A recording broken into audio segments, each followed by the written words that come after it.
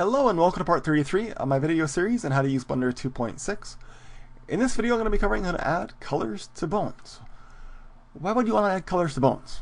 Well, a few years ago I created this character, a little Teletubby alien thing, and I gave him an armature. It's on a different layer in this case, and it's quite similar to the armature that we created in my last three videos, my IK mini series. Although it has some eye bones for making the eyes point in a certain direction, and a jawbone and some mouth bones, but otherwise it's pretty similar. And I animated this character in a walk cycle, so I made him walk, and I actually posted that video on my channel a couple years ago. If you look down you can find it, I'm sure. But the problem with this armature, same thing with the armature and rig that we created in the last three videos, is that it's hard to tell the difference between the left arm and the right arm and the left leg and the right leg when you're animating the character, especially if you're not looking at the actual mesh. If you're looking at just the bones, in this case we have the character mesh on the first layer and the bones on a different layer, so we can just isolate each one if we don't want to see the character mesh the entire time, which would probably be ideal.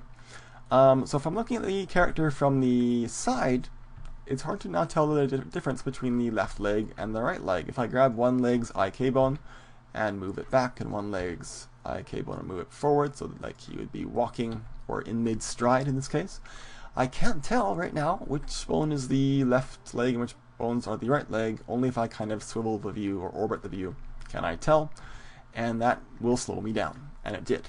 So we can actually add colors to bones and have different bones different colors. So I would want, in this case, make all the bones on the character's right side one color, or even more ideally, make all the bones or some of the bones in his right and left arm and left leg and right leg all different colors, so I can at any time know exactly which bones are where.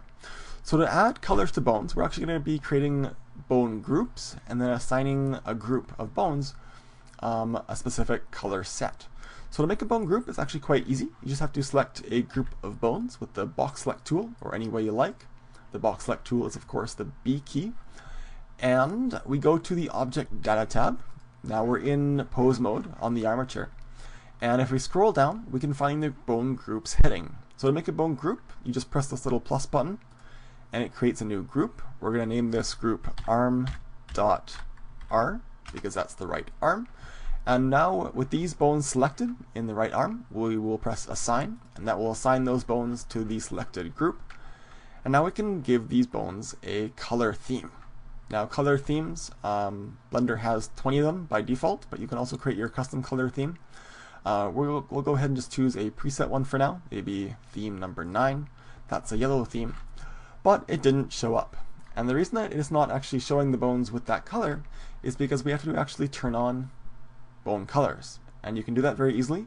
Right under the display heading in the Object Data tab, there is the option for colors of bones, and I checked that, and now all the bones are that color. In every color theme there are three colors. There is the color of the bone, the first color. The second color is the color of selected bones, and the third color is the color of the outline of the active bone. The difference between the selected bones and the active bones is that the bone that you have just selected will be the active bone. In this case, the lightest color of yellow in this theme is the active bone, so you can tell this bone has the lightest color of yellow, and that's the active bone. But if you have more than one bone selected, the active bone is the most recent bone that you've selected. So if I hold Shift and select the second bone, it becomes the active bone, and the other bone gets this middle color, the color of other selected bones. This first color is the color of the faces of the bones. Right now we have all the bones displaying in wireframe, even though we're in the shaded viewport display style. The reason that is because we have the bones turned, or the object turned to display wire type. So that's under the Object tab in the Properties window. Under the display heading we can change the display type from wire back to solid if we like. And so that first color in the color theme is the color of the actual bones. If we want to create our own theme, you'll notice that if you change one of the colors or all the colors in one of the predefined themes, it doesn't work. If I change this color to a red color, the bones didn't turn red. And that's because we actually have to change the color theme to custom color set. and now those bones all turned red, but the outline colors of the selected and the active bones are still the same. So to make custom colors, you have to choose custom color set. Let's go ahead and make all the bones in the left arm have a different color, so we'll select them, go to the bone groups area right there, and press the plus button to make a new bone group. We'll type in arm, actually right there, arm.l, there we go, and then press assign to assign those bones to the arm.l group.